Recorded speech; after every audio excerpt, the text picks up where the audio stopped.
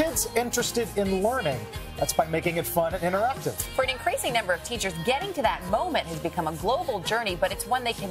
It was really cool to see. I would love for my kids to have this in their classroom. I asked Amy who her dream Skypes were.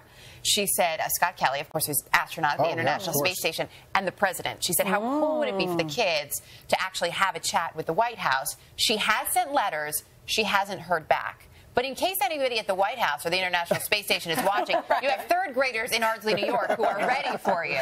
This makes getting on the bus and going to the firehouse seem so old-fashioned, right? It does a little bit, although what she was saying is it's also a great way to sort of integrate. She gave the example of China. So they'll Skype with other kids in Hong Kong, but then they'll supplement that, too, because they're studying China in third grade and social studies, with a trip to see a performance by a Chinese dance troupe. Oh, very cool. And so she loves that it's sort of an additional dimension, and a lot cheaper than field trips these days, which we know is a concern for a lot of schools. It's a great idea. Let's get back to Chuck Todd. See you then. And one more programming note for you. Tomorrow on Only on Today. Thanks, everyone, for being with us this weekend. Carl, nice to have you here this weekend. Thanks for having me. Thanks for filling in. Hope you enjoy the rest of your Sunday. Have a great day, everybody. And we'll see you tomorrow.